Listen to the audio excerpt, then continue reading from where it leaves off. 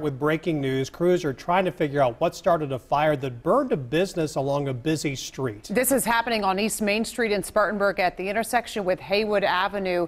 There were several crews there from several departments there for several hours this morning. And Vanessa De La Vigna is live at that location on the east side of Spartanburg with the latest. Hi, Vanessa. Good morning. Yeah, firefighters have been working for hours out here just trying to figure out what caused a fire at this building behind me. I'm going to step out so we can take a closer look here. You can see they're working back there, and that whole window was just burned out from this fire that started around 3:30 this morning. They've just been working hard, investigating, seeing what's been going on here. But here's a look at what happened earlier this morning as they were working to get everything under control.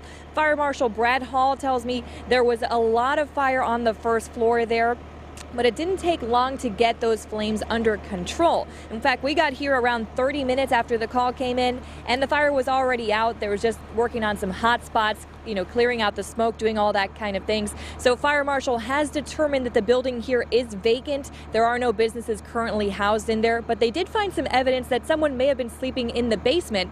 However, no one was inside this building when they got here. Thankfully, no one was injured out here today. So now they're just working hard, trying to see what started this fire, get in contact with the owner of the building and let them know what happened out here. So we'll keep you updated as this continues to develop.